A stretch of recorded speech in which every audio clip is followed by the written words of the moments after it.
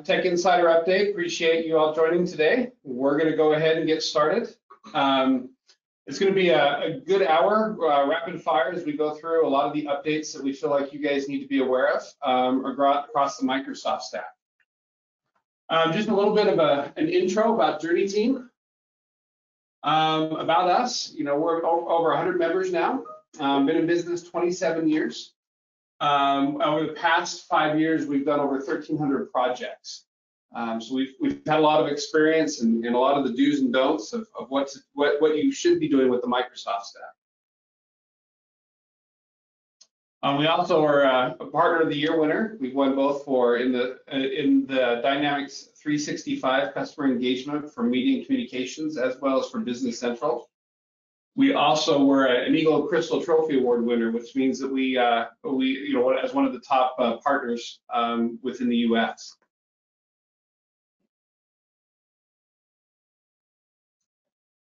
And as we go through, as we talked about, we're going to be covering a lot of things about the different Microsoft stack and trying to do what we can through this next hour of some of the important areas. But there are going to be things within the Microsoft stack that we do help and assist with, but we are going to be necessarily covering.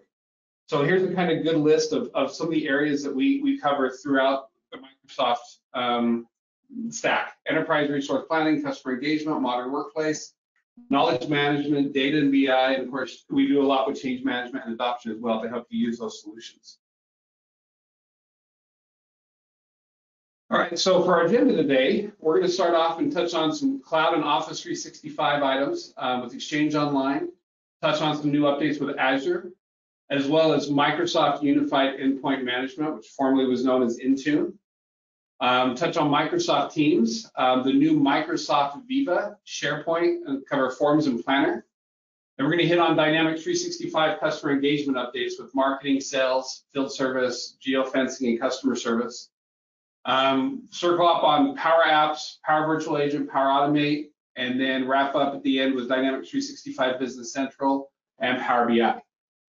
So with that, I'm going to go ahead and turn the time over to Eric Roth, and he'll take us from there. Actually, before I turn it to Eric, we are going to be doing a survey at the end of this. It should be posted in the chat right now, so you'll have it available to you. It's a short survey. We'll be doing a drawing for a gift card at the end of this event. So be sure to fill that out. We'll give you some time at the end as well. But with that, I'll go ahead and let Eric take it away. All right. Hello, hello. Glad to be here. So to start out with, these are some general Office 365 and cloud updates to be aware of. Basically, if you're still using Internet Explorer 11 or older, Microsoft is working on finally closing that door down. August of this year, you will not be able to use IE 11, or you'll have a degraded feature experience if you're on IE 11. So I've got another point in here about Edge that we'll talk about, but get off IE 11, all right? TLS 1.0 and 1.1 are being disabled again in Microsoft 365. In short, they kind of paused this locking down of these old security protocols. What this means is if you're using a device, think old devices, Windows 7, that doesn't have the proper updates on it, you won't be able to access and interact with Office 365 services with that SSL, HTTPS, TLS negotiation protocol of 1.0 and 1.1. 1.2 is where you want to be. So just be aware that is again rolling out across the Office 365 services to remove support for those old protocols. The point about Edge, the legacy version of Microsoft Edge, we're not talking the new cool Edge Chromium engine, right? We're talking the old Edge. Microsoft calls it their legacy version of Edge. That is going out of support in March of this year, coming up quite soon. Another really important thing to be aware of is Microsoft is rolling the uninstallation of Legacy Edge and the installation of Edge into their cumulative update of Windows 10. Sometimes they call that Update Tuesday updates, right? That's coming in April of this year, and it will rip off the old Legacy Edge browser and drop the new Chromium Edge version on that device. My experience with Edge on the Chromium engine has been wonderful. I've heard great reports about it, and highly recommend you looking at Edge as your new browser to replace that IE use case. Okay, so a couple updates there. Another fun one here. This is always confusing to me. The names of Azure AD roles are finally getting consolidated. Okay, so there's this little table here. The CRM service administrator was how you would see that role in some interfaces. It was also named the Dynamics 365 administrator. It was really the same thing, but different places exposed the name of that role in different names.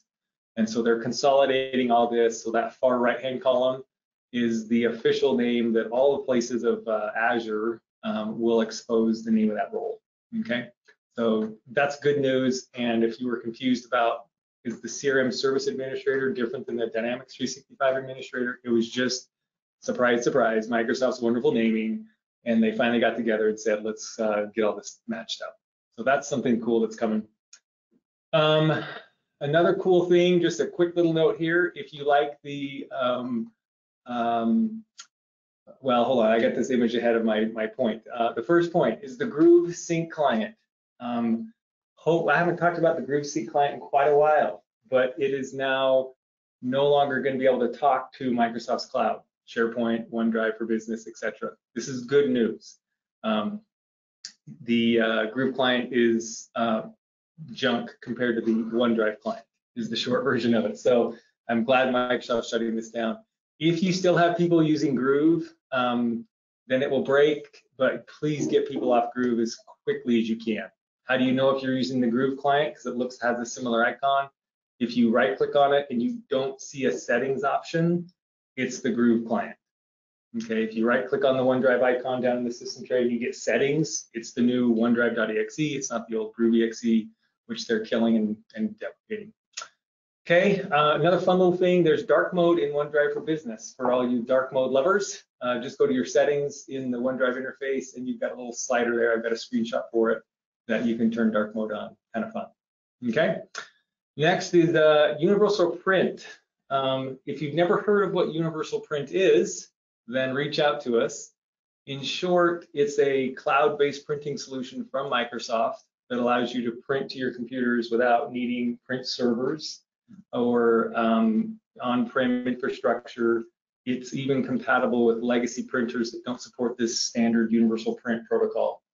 There's a little gateway you can install on-prem that you can broker printing to your printers through. And that license to use universal print is yours free of charge. It's going to get included in the existing Microsoft 365 bundles, specifically around the bunch of bundles, Business Premium, F3, E3, E5, A3, A5, blah, blah, blah, blah, blah. So universal print, if you're interested in printing better with an out-of-the-box solution from Microsoft, we can help you with that. So that's getting bundled with your license. All right, let's talk about a couple of Exchange Online updates.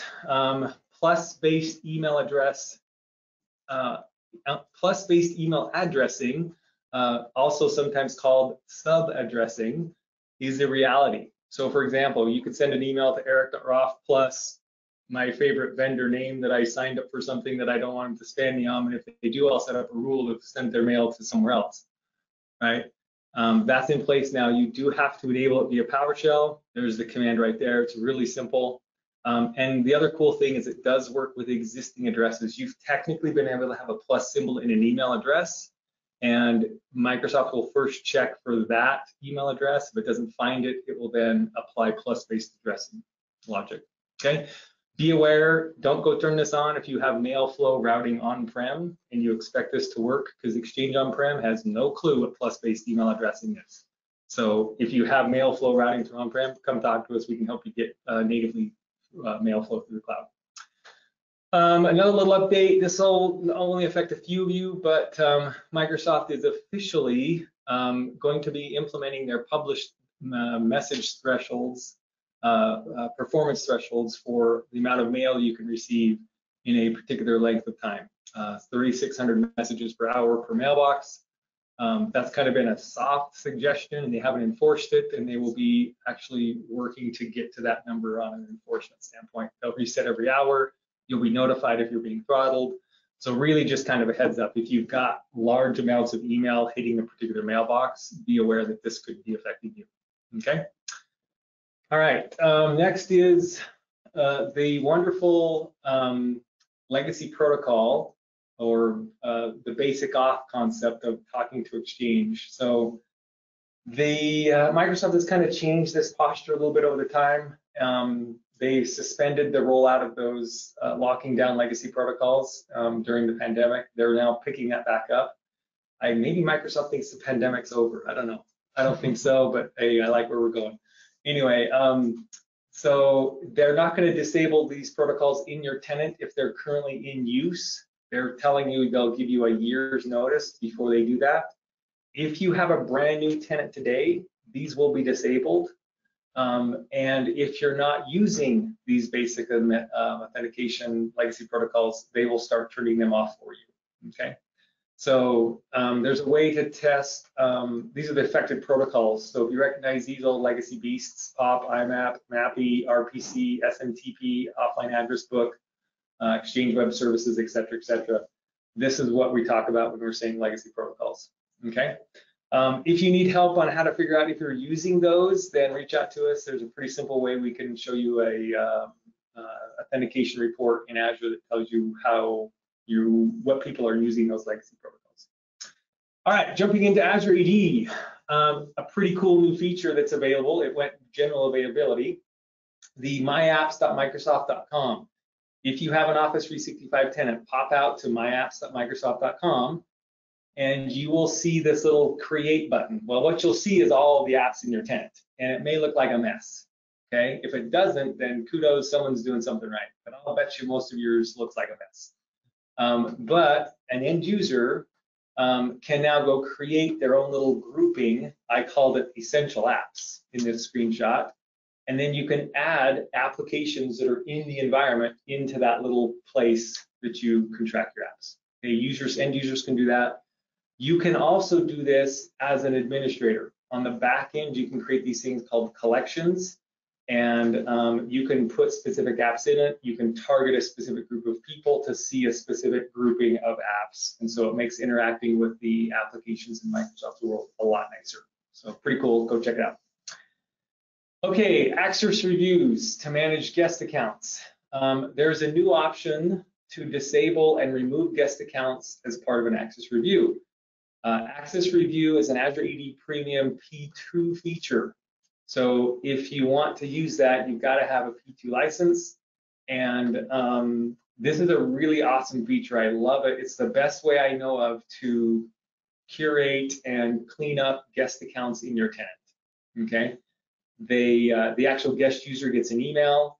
They can say whether they need to continue to have access to your environment as a guest user. If they don't, Microsoft will disable the guest account in your tenant and then remove it 30 days later, okay? And so pretty cool little feature there to help maintain and manage your guest accounts, okay?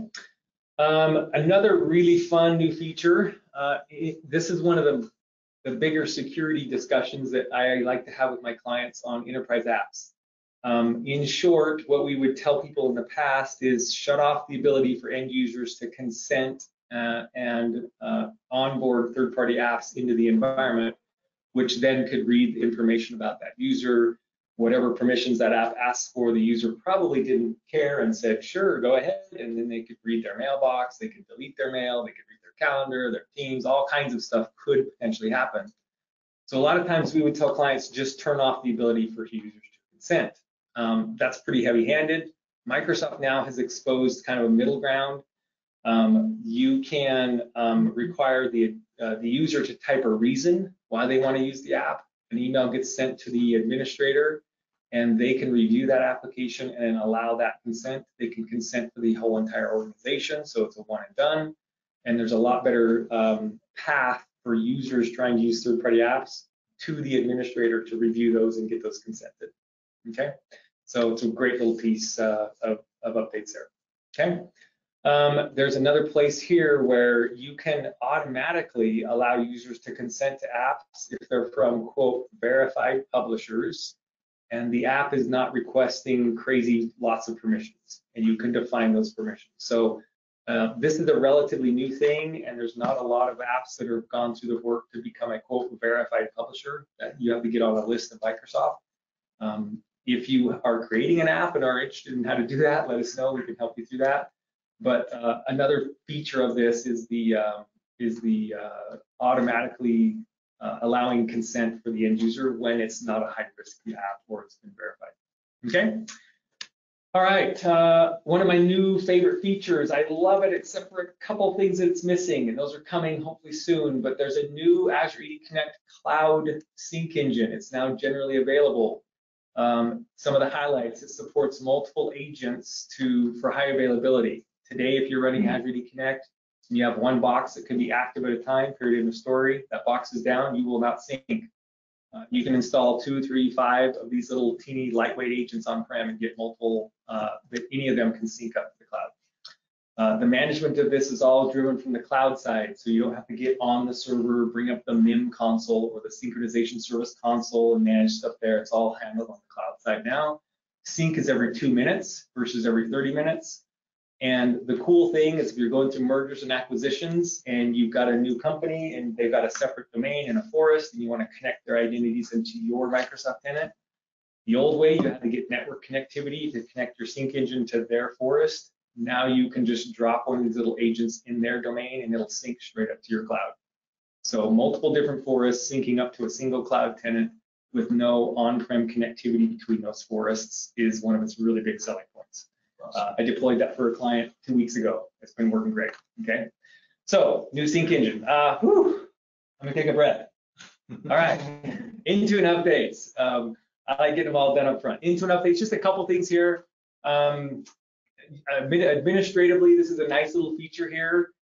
When you were in the Azure portal and you were looking at devices and you'd find the device associated with some user, you would click into it and it would be like, sorry, this isn't where you manage devices. You need to go to the other admin tool.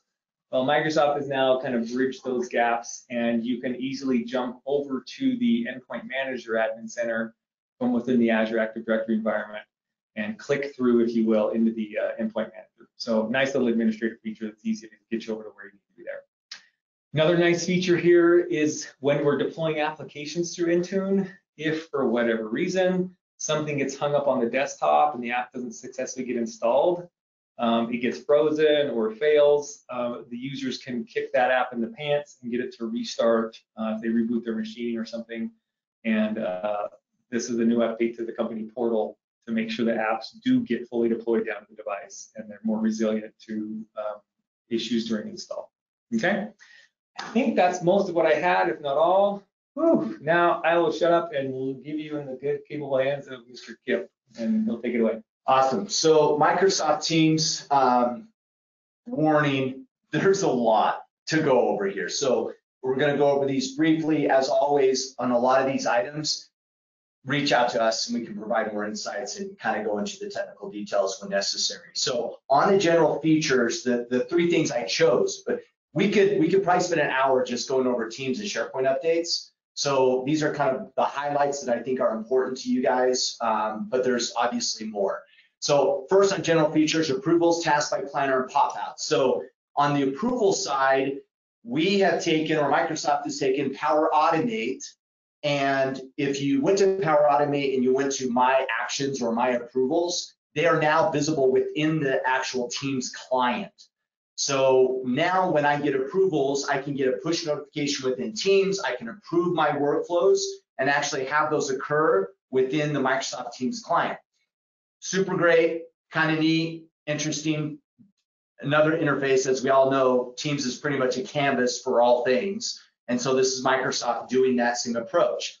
However, there's a little bit more going on, and the idea of these ad hoc approval processes is a major different approach. So in this example on this screen in the top right, you see new approval request. That's not a formal business approval process. That is just me asking for approval. So it's kind of in a different approach. So much around business processes, we think like there's an approval for this exact thing, an approval for this exact thing. This is kind of ad hoc, right? Where someone could say, hey, can I purchase a new keyboard? And maybe your organization doesn't have a formal new equipment request process, but you can still request approval, select who that should go to. They could say, yeah, sure, they should approve it, and then it gets recorded. So it's almost like a formalized email of approval, but it's actually tracked as an approval. So I could see definitely smaller organizations utilizing this where we want to be agile in our approvals and not have to build formalized processes around everything, but I don't know, interesting nonetheless. The next thing around Teams is pop-outs. This has been a huge ask for a while. So on individual chats and apps, I can actually take that chat and pop it out into a new independent window from the Teams canvas and keep that open, and then now navigate within a meeting and do other things. So we first saw this with meetings and then the general like Teams client. Now we're seeing it the general Teams client, meetings, and now these individual pop-outs. And that's available on individual chats as well as applications within the Teams client. And I'll talk about tasks within Planner here momentarily. So other things, meeting features around Teams that I think are worth mentioning. We have some pre-meeting options. If you haven't seen this within your tenant, it's on its way, but this allows you to change your background, use the blur features, change the devices that you're going to use for your mic or your webcam before you actually join the meeting. There's also features around the waiting room where we can now apply an image to the waiting room and have other content within the waiting room for meetings that have not yet started. Meeting reactions, probably the most productive tool of Teams. We can now send a little floating heart in the middle of a meeting and not cause any form of distraction whatsoever. And at the same time, you know, make someone feel good about themselves. So it's really important. Just joking. That's a pause for everyone to laugh and realize that this is a lame feature, I think. Yeah, little floating hearts. It'll make the world a better place with all the hate out there. All right, and then the last item is virtual breakout rooms. I shouldn't say this, but Zoom did this really, really well. Teams and Microsoft is coming. Personally, we've seen a little bit of issues. It's getting there. How's that? But it's not prime time. But it's coming, and it's a great idea. It's a great feature. It just needs a little bit more work. All right, admin features around Teams. There's more than this, but these are the key things I want to point out. There's new usage reports within the Teams admin center, so administrators take a look at that. And then we've gotten a bump on the team membership, so an individual team within the Teams client can now have up to 25,000 members within that team. And there's been major threshold changes on live events. I think it's up to maybe like 100,000 now. In Teams meetings, I think it's up to 50,000. I mean, the numbers just keep increasing, so stay tuned to those. Yammer updates. The proper update here is who cares? If you're using Yammer, don't touch. I'm just joking. So you Yammer guys, you're like a cult. I understand. You should be really excited that there's now a Yammer app in Teams. It's called Communities. So if you want to take a look at that, do a search for Communities, download the Yammer app, and it'll embed the Yammer interface within the Teams client. And then if you feel like arguing, call me and we'll talk about why you shouldn't be using Yammer versus Teams, because I love that debate. So I'm all about just rubbing people wrong. All right, Microsoft Viva. Super exciting. I'm gonna try not to do what Microsoft does and like share all this amazingness and then like destroy your expectation that only like a little bit of it's available. So this is a precursor. I want to talk about what's on the roadmap, but we're gonna deep dive in what exists today. So Microsoft Viva, I don't even have a solid definition of what Viva is as a whole, but it's made up of 4 primary areas: insights, topics, learning, and connections. And insights are insights around your well-being and your effectiveness as an individual, from a manager's perspective and as an org, and we'll go into those. Topics are Microsoft's play within the knowledge base area. Learnings is really pathways and videos and integrations. It's learning and development is really what it is. And it has some amazing integrations with our other tools. And then connections is your SharePoint intranet being exposed within the Teams client. That is literally all that is. So let's dive into each of these, and I'll illustrate what's available today versus what's coming. So on the insight side, this is what's coming, right? And it's really integrations with Mindspace to promote meditation. It takes my analytics for organizations using my analytics. It takes the my analytics engine and expose it within the Teams client. So it's really around monitoring how much time you're spending on email, how often you're doing collaboration, and does your schedule give you any time for focus time to actually just get work done versus just busy work around communication. Now, what we have today is a very light version of this. So today, if you go to the Teams client, you do a search for insights, you really have two things: stay connected and protect time. Stay connected, this is really kind of interesting. It reads in your emails, it says, hey, you emailed Dave Price and you said I would get this into a proposal. Did you do that? So it's kind of like a little bit of a reminder based upon my emails. And then I also see here that Britt and Napoleon, I haven't met and had a one-on-one with them for a while, and it's suggesting available time on the right-hand side where I can hit that drop-down, select, and choose to send an invite. Really cool stuff until you realize that this doesn't make it a Teams meeting and it just books it on everyone's calendar. And then when you go to meet with them, you're all trying to figure out how are you going to talk. So there's some things that need to be kind of flushed out. The other side is the protect time. And then as you can see here, the Teams client is saying, hey, you have these available open slots on your calendar. Do you want to book these as focus time? And if I chose to do that, then you would see it here, it would change the status to remove a slot. It would update my Exchange calendar with a meeting invite that says focus time with the status of do not disturb. So when my Teams client understands when I'm in focus time, my status within Teams will now change to do not disturb, purple light, I won't receive notifications, and etc. That is what Insights is today. Obviously, a lot to come from Microsoft in regards to their overall larger plan and vision around Insights. All right, topics are knowledge-based tooling. Now, here's the point why I have this image up here, because I think this is the strongest point. You'll see here that in this chat message, there's the word SOAR. The user mouses over it, and they get an intelligent flyout card that gives a summary of what that is, who the potential people are, and then possible relative resources. That hyperlink or that flyout will now start showing up within SharePoint search, within Teams chat, and within emails and content within SharePoint pages. Super, super powerful. This is not yet available. Those intelligent flyouts are not yet showing up in Teams and in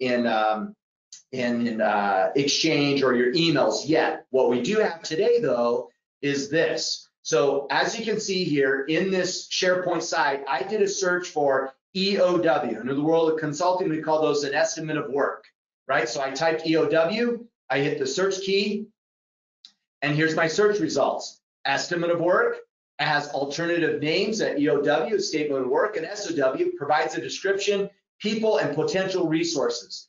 This is a topic. This is topics working today in a 365 tenant. And you can see that artificial intelligence is asking for some feedback. It's actually asking me that the knowledge network connection statement of work template to this topic. Does that make sense? And I can hit yes, and it will take that in consideration in regards to that topic page. Now, if I clicked on the title here and I go into the actual topic itself, I can read the details, I can see files that are pinned, and then I can see where this particular topic might be related to other topics. So in this example, it's related to a scope of work. And then I get that flyout and I can look into that content. So really powerful. You can make these topics manually, or you can sit back and let Microsoft start generating topics, suggested topics, and then you can approve and publish them within your ecosystem. That is what topics is today. Obviously, still more work to come and more content coming. Learning, we'll make this really quick. These are just learning videos. The key thing is this is not available today. It's coming later this year. Integrations not only with Stream, but also with LinkedIn Learning, with Pluralsight and other tools to provide learning and development content to your employees. And then like I mentioned earlier, connections, what does that look like? It's SharePoint and Teams. So Viva Connections is really the home site application that's coming to the Teams client for organizations that want to promote Teams as the primary canvas to access all content. All right, so I gave you pretty much the announcement, right? We have soft releases around topics and insights. Learnings are coming later. Connections are public preview in the first half of this year. All right, let's talk about quick SharePoint updates. I'll make these really fast. Comments within lists, really powerful. We can use Power Automate to approve adding sites to a hub. File hover cards are now available within conversations and within libraries. We can do page comparisons within SharePoint. We can move, you can share a file and move it, and the sharing actually is tied now to the file, so those shares don't break. We have new web parts, such as the organizational web part, the calendar views within SharePoint lists. We can publish pages at a future date, and Microsoft has given us some additional header updates within SharePoint as well. On the information governance side, make note that there's changes to the sensitivity labels and the hierarchy, as well as the Compliance Center and governance has some solution updates. Those are discussions in themselves. If you want an update around those, certainly reach out and let us know. We'll make this really quick. Forms, we can actually have a recipient that completes a form now download the results. That's within the settings of the form itself. And then keep in mind that forms, you can now generate polls within emails from your mail clients, from within Outlook, as well as from within Teams. So you can do these ad hoc polls within the ecosystem. And these are just examples of those two things happening, right? Here's an Exchange email and me generating a poll, and then here's a form or a poll being generated from within the Teams client. And then last thing I mentioned earlier, we'll just show you a quick screenshot, is we have smart backgrounds within Planner. We have intelligent file recommendations coming very soon within actual Planner tasks, and then tasks within Teams. And the only last thing I want to clarify here is it should really be to do and Planner within Teams. And so this is taking your individual Microsoft to do and all the plans that you're a member of and displaying them within the Teams client and allowing you to manage those tasks from a central hub across the entire ecosystem. Very cool tool. This is available. It's general release. You can search and find it. So calls to action. The big thing is connect with us for more detail. We can help you guys understand some of these nuances. There's major moves happening from Microsoft's perspective around knowledge and content services, whether it's Syntax, Project Cortex, and Viva, and it's really driving the importance of knowledge management around intranets. And so if you guys are not or have not moved your intranets to SharePoint or to the 365, reach out. We have intranet packages that we can do. We have our JourneyTEAM web parts, such as our staff directory and employee recognition, that is part of those packages. And then, as we all know, around governance and compliance, the provisioning process of 365 groups is such a major pain point. And we have been rolling out a group provisioning tool for a few clients. Reach out to us for more information. Woo! You need some water? Took a deep breath. Yeah. All right. We're going to go over customer engagement. We'll transition a little bit to some Power App stuff, and then we'll wrap up on some more customer engagement. In marketing, though, in preview right now are a few additional things, as well as planned for the April release, release wave 1 of 2021. You are going to get an additional ability in the email editor to include more than just the contact for personalization settings. So now any data that you configure in marketing configuration, you're able to pull that into an outgoing email and personalize it. So this could be, again, opportunity data. It could be any record that you want to link back. You're able to drop that information now in the assist edit. The other thing, they're improving the email editor. It will be a point and click. So you click on the toolbox control, you click where you want it to go. You don't have to mess around with their drag and drop interface, which was a little clunky. A couple other things to note, they've improved the customer journey editor where you build out your campaigns. So it's also more of a click control of click where you want to do something, and then it's going to pop up a little flyout to determine the actions that you want to do. The last thing I want to talk about on this page is A/B testing. So there's a number of things that they're going to be doing to improve this, where they're going to have different race conditions, how you pick the determining message, if you want to continue with different variations of the same message, and then you can specify that to automatically convert or manage that manually of when you want your customer journey to use the winning version. Okay. A couple other things. There will be more channels that you can add into a customer journey. So today it uses activities, meaning you're going to have an email, phone call, or a task. But now you'll notice that there's a custom tile for custom channels. This could be SMS. This could be a push notification to an Android or iOS device. This can also be WhatsApp. Any number of channels that you're able to create a connector for, we're able to now drop into the customer journey for sending out communications to your clients. And then the other thing that they continue to improve and build out on is the analytics. So as your customer journey is running, it is a real-time update of the information that's being collected back. So what are your bounces? Who's opening emails? Who's clicking links? Who's going to the pages? Who's submitting the forms? All there embedded, not only just in the customer journey, but it drills down into the emails analytics and then the contacts analytics. Okay, sales. I picked just a handful of these. We've been playing around in the sales for a long time, but in 2021 release wave 1, that's going to get tiring to say, so I'm just going to say wave 1 from now on. They're going to move personal settings to make it so that it's easier to manage a lot of those things that you want to set up as an end user. Namely, you can design and manage your own email templates now, and like your outgoing signatures for anything that's automated coming out of Dynamics. They've also cleaned up and have updated those personalization settings. New KPIs, so these are going to be automatically captured. It's going to show sellers what are their number of qualified leads, their number of calls they're making, number of meetings, and estimated values. These are embedded analytics, so charting and graphing KPIs that are in the pipeline. And then last, an advanced editable grid. This is where they're cleaning up the current one, and if you've already turned it on for like the ad products that we'll show on the next slide, very similar to that, where you're going to have different click controls. You're going to be able to input quantities, change price, all those kind of things. But now in your view, have these abilities to show hide, run aggregates, and things like that. Okay.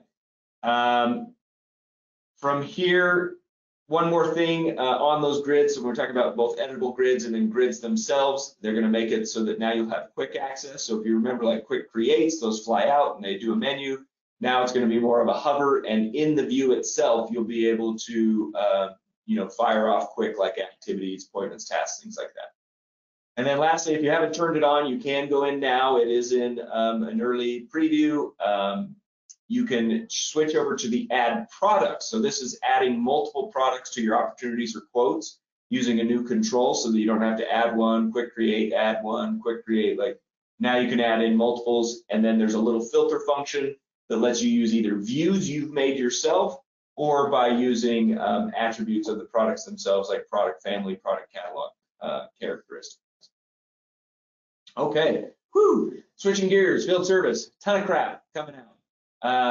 But what they've really focused on, and we've been working with that product team, is they've really cleaned up the field service mobile application. So it's a much easier interface to use for managing their bookings, for completing product installs. So if they're on site, they're trying to really drive everything to just be a quick, 1, 2, 3 tap experience.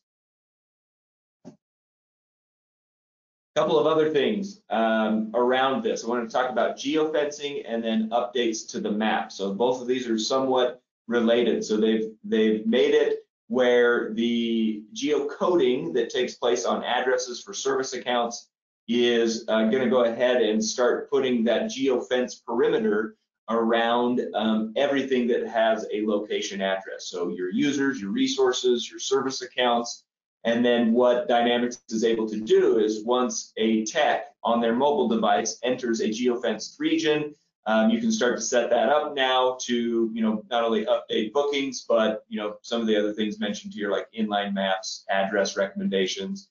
And then if they need to correct things, then they're able to, in their mobile device, auto geocode an address so that they can, again, get notifications when they're coming into an area and that type of stuff. But the main thing is really going to be updates back to the schedule board. So now in this map view, dispatchers will be able to see where the techs are, are they en route? Have they entered into that geofenced region for the service count? But that'll be close to real time. Without GPS, this is the next best thing. Okay. All right. New name time. This is the first one in my group, but Project Service Automation is now called Project Operations. And if you don't have it installed today, you can actually get an early preview of it, and you can go and install it into your tenant, into your environment. What is cool about this, and it's a little bit of a segue back to what Kip was talking about with Planner and Project, but within Dynamics in Project Operations, you now have the ability to run a traditional like task grid. You have a board, so think of a planner board, and then you also have a timeline view, which is using Project for the Web. So it saves the project as if it is a Project for the Web file, but it is showing it and managing it within Project Operations. So all of your tasks, resources, dates, milestones, all of those are still built and managed within Dynamics, but you're using Project for the Web to create this. Huge improvement over the current version of PSA in terms of how you're able to quickly build out a timeline or a project, and then how you do resourcing. All right, real quick, Power App portals, and then I'll let Preston take other stuff on Power Apps. Couple things that are going to be in April, so I just wanted to focus on these, and then a pretty cool preview portal because we were talking about field service earlier. You are now able to use in the Power Apps portal API an unbound data burst action, which means that you don't have to be tied to the entities that you're using in Dynamics or in Power Apps to trigger an action. So now you can basically start calling anything through the Power App Portal web API. Very cool stuff right there. We were limited beforehand. And then as mentioned, there is a portal already pre-built for field service, and this is going to let customers know, like, hey, I'd like to sign up for updates, or where's my tech at? So when we were talking about geofencing earlier, they'll be able to see where the tech last entered a region, right? are they still at home? Are they at the office? Are they en route? Or have they pulled into your neighborhood and they're within the radius? So very cool stuff to be managed on the Power Apps portals. Power App portals, just FYI, if you're using other things in Dynamics, it is the portal for that. It's the portal for marketing sites. It's the portal for marketing event sites as well. Okay, other Power App stuff, Preston. Yeah, very similar to some updates in SharePoint. Power Apps got a pretty big lift on their search capabilities. So if you search for BLUW instead of BLUE, it will return those results. Or if you search for Adatum Corp instead of Adatum Corporation, it will bring back those bits of information that you're actually looking for. Overall, a better understanding within search as well. So Bob Lyon would return results for Robert Lyon as well as Rob. Fast 8 spelled out would return things for the fast number 8. You can kind of get the idea, but this is kind of cool too. If you were to search for open Adatum opportunities, it would go to the opportunity table and find Adatum as a customer, which are open as well. If you have like accounts in the LA table, that was your search criteria, it would pull back accounts in Los Angeles. So overall, search is just getting quite a bit smarter. That search capability also moves to the model-driven apps on mobile. So it's now in the header. It allows you to see your recent search history, as well as IntelliType. So as you're typing, it will show you results. It's actually pretty quick as well. And finally, for the mobile app, we've got a new public preview for the overall look of the app. So you can turn this experience on in your settings, or it will just pop up and ask you, hey, do you want to try the new experience? And you can choose yes or no. But this will allow you to pin, basically you have a personalized homepage of the apps you use most frequently. You can pin different apps to your home screen and or star them or favorite them inside the app. And then you can see all of your apps across environments, which is super handy. Lastly, on the Power Apps front, as a whole, this one's kind of fun. You can now, it's fun and terrifying at the same time. You can bring a table into Dataverse for Teams and edit that table inside of Excel. So if you need to do a bulk upload of information, you can just dump it into your Excel file and hit publish. It does take some of the data integrity constraints that exist in your Dataverse tables. For example, like these are the only values that are allowed in this column, in a choice column, and then those will persist into your Excel file. So that's pretty cool. If you haven't heard already, we are offering a new Power Apps Sherpa program. So we have this for Business Central as well as Power Apps. And the Sherpa program, if you imagine somebody climbing to the top of Mount Everest, you've got the Sherpa team who's helping you get to the top. The Sherpa Power Apps program from JourneyTEAM is a 5-week program where we have scheduled workshops, scheduled office hours, and you can interact with other people in the class as well as one-on-one sessions that will take you from the idea of an app to the implementation of an app for your organization. So $9,500 for implementing an app for your team. It's a pretty cool opportunity, as well as to get trained on Power Apps, as well as to get some one-on-one help from experts on how to build that app in the most appropriate way. So that's the Power App Sherpa program. Back to you, Eric. Oh, hey, thanks. You're welcome. That was a great handoff. I've Thanks. got one for you at the end of this. Okay.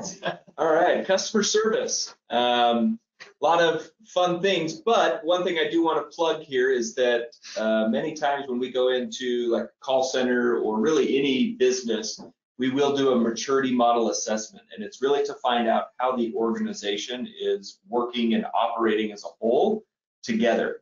And so there are different levels of maturities for processes, and what we come in and map out is essentially for every functional area, think of it like a team or a department, we rate where are you at in terms of maturity. Are you standardized? Are you working together? Does everybody in the company know what your process is? Does everybody in your team know what it is? Like all of those things factor in, and then we use 4 different steps to go through to determine how well everyone is communicating and working together.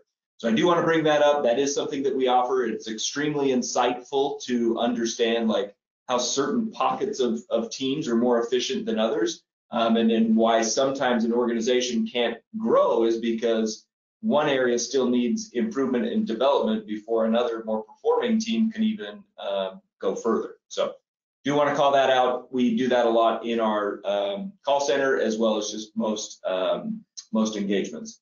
Okay, case management. A couple things I wanted to call out here that are coming out.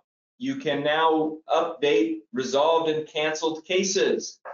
This has been a huge issue. It used to be just read only and you were locked out. But if there was additional follow-up or post resolution that needed to be done, you always had to work around it or use God mode, and you were worried who you gave access to that tool to. Now you can update those directly. The next thing is they're going to be rolling out more embedded analytics for customer service managers. If you haven't downloaded the pack or the app already for Power BI, do that, and they're releasing more information on that. Okay, I'm going to talk about omnichannel for the next couple slides, and I'm not going to read all of these, but essentially omnichannel within Dynamics has built out their channel integration framework so that you can essentially go in and configure and set up the connection to your telephony platform.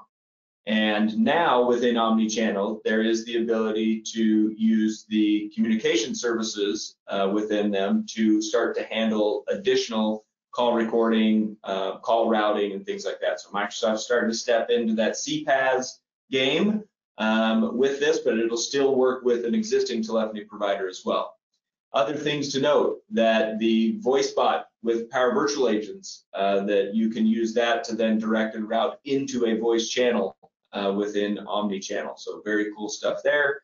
And again, you know, Azure Communication Services is going to be the communication platform as a service that's running Omnichannel voice. Okay, Omnichannel chat. You can hook this up so that you're going to be using, you know, Microsoft's chat. You can use other digital messaging. That's just a SKU that you add to it. We've prototyped WhatsApp, Facebook Messenger. You can use, you know, really any embedded chat. We've done SMS, but all of those come into the Omnichannel for customer service, and they all look more or less like this, where you've got the left-hand pane. You're able to manage your sessions across the top, and then, you know, bounce between, well, I'm chatting this person, I'm texting this person, and I'm, you know, WhatsApping this person or snapping this person. Whatever channel you want to integrate, again, it's part of the CIF or the channel integration framework, and extremely cool to have all embedded within Dynamics. Yeah, and because we were talking about chat, Let's do the next one. we'll talk about Power Virtual Agent. So circa middle of 2019, Microsoft rolled out Power Virtual Agents as the newest feature member of the Power Platform.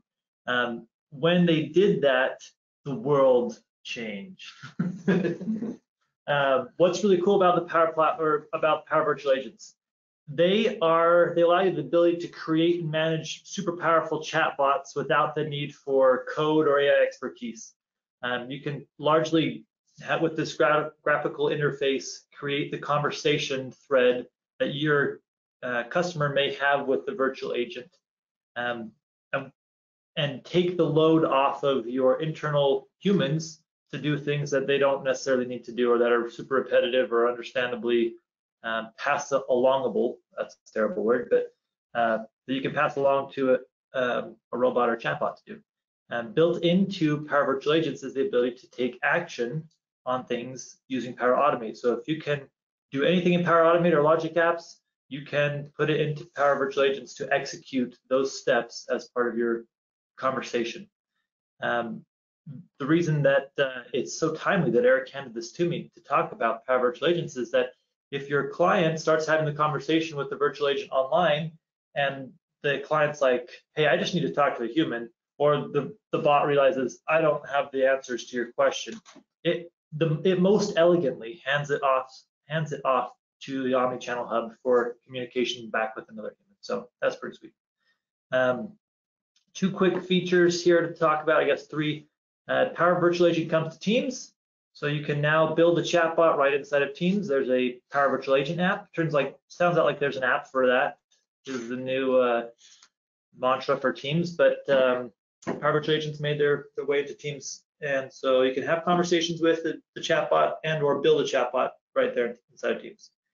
The next one, Power Virtual Agent Composer, the bot framework Composer is now integrated with Power Virtual Agents.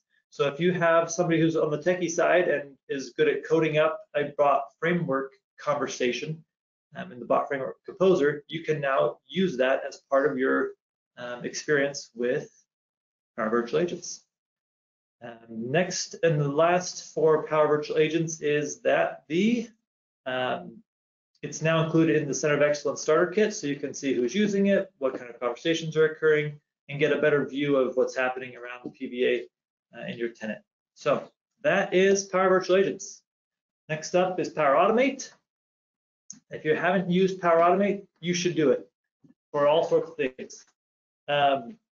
There are menial tasks and repetitive tasks that all of us do each and every day. For example, I just created a super cool, I'm loving this flow, by the way, that I just created. When I get a receipt in my email, I can forward it to my plus addressing email, and then it turns my email into a PDF, stores it in a file folder that at the end of the month, it then sends to Cami, who takes care of all of my receipts at the end of the month, or my expense reports. So like Power Automate has a very special place in my heart for taking the crap that I don't like to do and doing it for me. This month, or over the last couple months since our last meeting with everyone, we've released, or not we've, but Microsoft has released a whole bunch of new connectors My favorite one, though, by far, is the new Power BI data flows connector. Why is this cool? Historically, in the Power BI world, when you wanted to refresh a data set and a data flow, you kind of had to time things. So let's say at 8 o'clock, my data flow refreshes, at 8:30, my data set refreshes, and maybe by 8:15 or 8:45, the whole process is done and my data is ready to go. With this new Power BI data flows connector, I can say when it's done, refresh my data set. So generally speaking, for clients, it goes from about 45 minutes, maybe average, to half of that, 20 minutes for a full refresh to occur across all of those different areas. So that is pretty sweet. I think that's it for Power Automate. Let's hand it over to Scott for Business Central. Yeah, so George and I are going to go over the Business Central updates. There's been a whole ton of different Business Central updates that have happened, a lot of cool stuff happening. Since there's so many and not enough time to share them all, we're going to kind of concentrate on the Dataverse integration. So in Business Central, there is Dataverse now, which used to be called the CDS.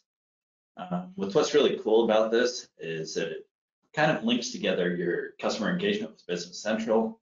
That's gets together, kind of gives you a full experience to kind of run your business. So with what's available currently is pretty much most of the normal entities you see within CRM or customer engagement, as well as within Business Central. So you can go on ahead and map your contacts to your contacts, go on ahead and add any mapping that you want to add. So just in case, like for example, if your units of measure don't match up to your units of measure, you can go on ahead and create that custom mapping between the two. And the nice part about it now is with a small extension and a teeny bit of code, you can go on ahead and expose all the other custom fields within CRM, as well as within Business Central, which I think is a pretty cool thing. So just in case if any customers customize customer engagement, which I know everybody does, you can actually utilize those fields. Very cool. Yeah. Yeah, so hi, Scott. Sorry, I thought they were going to toss it to me. They tossed it straight to you. One thing about the context of this, with the ERP system, you know, ERP systems kind of evolve slowly. We're really focused on always staying standards compliant, and it's very business process oriented. It's not quite as tech oriented as a lot of the other products that we have in our stack here. But one of the areas that really is a big issue is integrating with the rest of the stack. And Microsoft early on, when they announced the Dataverse, although it was originally called CDS, and you've probably heard that recurring theme that of Microsoft changing the product names on us. It's been pretty nice to see them as they are gradually getting Business Central integrated into that Dataverse stack. And now we're actually getting connectivity between Business Central and the other products within the stack through that Dataverse. Even some of the items that Preston has been talking about with Power BI, Power Apps, Power Automate, all of that ties into Business Central. It can tie in through the Dataverse, and so this is giving us the ability to really get Business Central integrated, not just more tightly with other items in the Microsoft stack, but also through Power Automate and various other Azure services available in the stack to connect it to external systems. Maybe Scott, you can talk a little bit about this particular example that you gave here. What was the challenge the customer was facing, and how did this technology enable you to solve it and yet stay within kind of the starting with the out-of-the-box features of the integration? Yeah, sure. So the challenge that they were running into was in the customer engagement. They wanted to see salespeople to kind of control when an order was coming over to Business Central. So there's a custom field in customer engagement that they utilize for that. And that currently wasn't available in common Dataverse integration inside BC. So what we did is we just went on ahead and created a quick table extension, and page extension. So it'd be available in BC, and it could filter it out. So it'll only bring over the orders with where the salesperson has agreed that they should come over to Business Central to be fulfilled and shipped out to the customer. Yeah, so you were able to take the out of the box, rather than having to write a complete integration from scratch because it didn't, the out of the box one didn't work for them. You were able to just extend the out of the box experience. I think we're finding it common too that people really love dimensional accounting within Business Central. It allows them to create various views of their financial statements based on dimensional or analysis data passed from the transactions into the ledger transactions, but different companies get their dimension values from different data points within CRM. And so it's impossible to create a canned integration that'll work for everybody to bring those dimension values over. And so we're finding this is a great way, isn't it, to take a specific field in CRM, like say the market channel that's already a base field on the account, and saying, well, we actually have a market channel analysis field or dimension in BC, so let's map that to populate the dimension on the GL transactions when we bring them over into Business Central. So I think that's another great application for this technology. So, No doubt. Yeah. So we're about out of time. We're gonna let Preston kind of just really briefly cover his section on Power BI, and then we'll let everybody go. And if you have meetings at 11, this is worth staying for, of course, because we left the best for last, right? Not that anything else wasn't as good. Okay, Power BI for the 6th year in a row now. Starting back in 2016 when they became eligible for this Magic Quadrant, they were already at the top as part of the leaders in the section of Gartner's Magic Quadrant, and over the last 6 years have continued to spread the gap between themselves and the competitors. Last year we had a pretty close gap, or a pretty close competitor with Tableau, but as of 2021, that gap grew quite a lot, and Microsoft is killing it. Like, Power BI really is the next level analytics tool that everyone should be using when it comes down to it. We're going to go quick, but I don't want to I don't want to just slash things that are important. So the latest update for Power BI came out on Tuesday of this week. There were 33 major improvements and hundreds of little things. So if you haven't already updated, you should. Next, in Power BI data flows, we got these sweet features earlier in January, sweet little icons that tell you what's happening in your query. Historically, we didn't know what was being folded. We didn't know what wasn't being folded, and now we can figure it out to a larger degree. So this is pretty cool. Next one, Datasets Hub. So if you install the Power BI app inside of Teams, once again, there's the Teams app for that. You can actually see all of your data sets that you have access to in a single place. Right now, this is only available in Teams. It's kind of weird that it's the only place that you can get to it, but it is pretty cool that you have a single place across workspaces where you can see all of your data sets now. Next, we released in November, we being Microsoft, anomaly detection into quite a few different graphs. That is like broken out by some explained parameters here on the right. Once you try to click into it and see what's going on. Just in December, they released anomaly detection for Power BI Mobile. So if you see some anomalies inside your graph, you can click on that and it will try to explain what's going on or what the data suggests are the changes there. We can skip this one. We've got Masterclass that's currently running from, we started 3 weeks ago. We've got another 17 weeks, or I guess 14 weeks to go. We have classes from DAX, or covering DAX, visualizations, like performance optimization, administration, Power Automate, Power Apps, and virtual agents. So if you have any questions on how to run or use parts of Power BI specifically, this is a great class to go to. Each of these classes is a full day, and if you use this code at the bottom, JT-Tech Insider Update, you can get 35% off, and which is pretty sweet. So I think that's it for Power BI. We blew through it, but in record time. All right. Well, thank you everybody for attending.